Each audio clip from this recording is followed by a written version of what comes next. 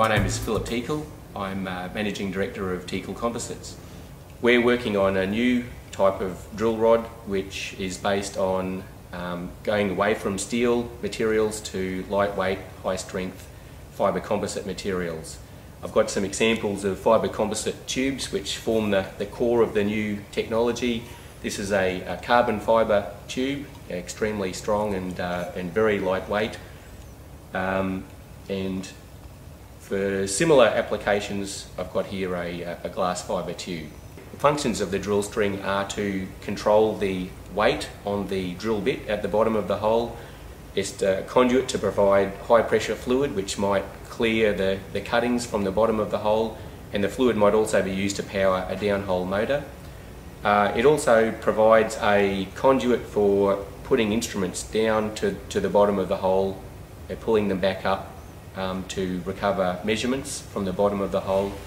And it's also a conduit for recovering core, which is samples of rock from the bottom of the hole for later analysis.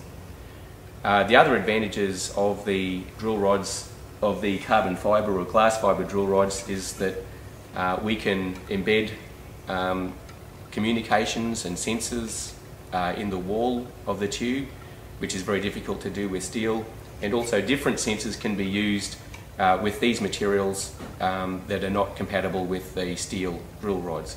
So for example, we can have borehole radar going in glass fibre tubes, or we can have nuclear tools that sense the composition of the surrounding material.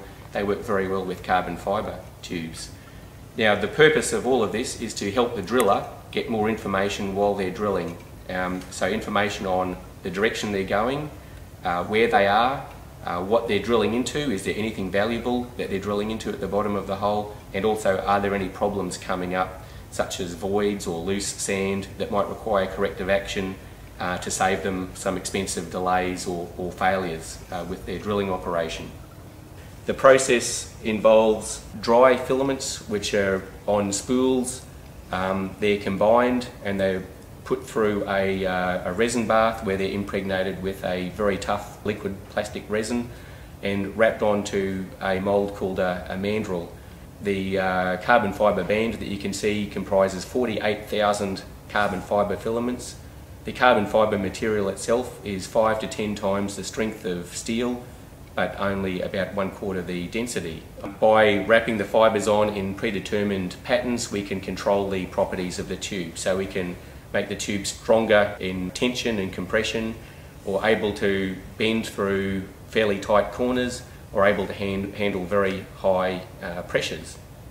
The work that we're doing on these drill rods is very demanding. Drill rods have to withstand extremely high compressive loads, tensile loads, bending, torsion, and very high pressures from inside and outside of the drill string. So it's a demanding task, and it requires a big team to put it together. So my company is providing expertise in the composite materials, but we're part of a consortium which is the Deep Exploration Technologies CRC.